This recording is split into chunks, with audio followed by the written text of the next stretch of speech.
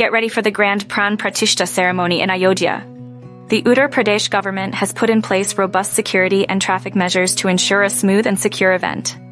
The Integrated Traffic Management System, ITMS, has been integrated with 1,500 public CCTV cameras across the city, ensuring vigilant surveillance. Ayodhya's yellow zone will be equipped with 10,915 AI-based cameras, featuring face recognition technology, enhancing overall monitoring and security. To manage traffic, Ayodhya railway station will witness heightened security by the Railway Protection Force from January 27th to February 15th. Police patrols will cover the entire city, with stringent verification procedures for external individuals. Teams from the National Disaster Response Force, NDRF, and the State Disaster Response Force, SDRF, have been deployed.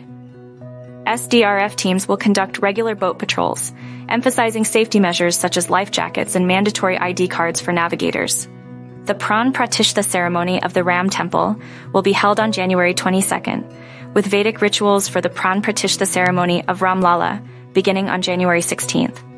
Prime Minister Narendra Modi is set to attend the installation of the idol of Ram Lala at the Grand Temple on January 22nd.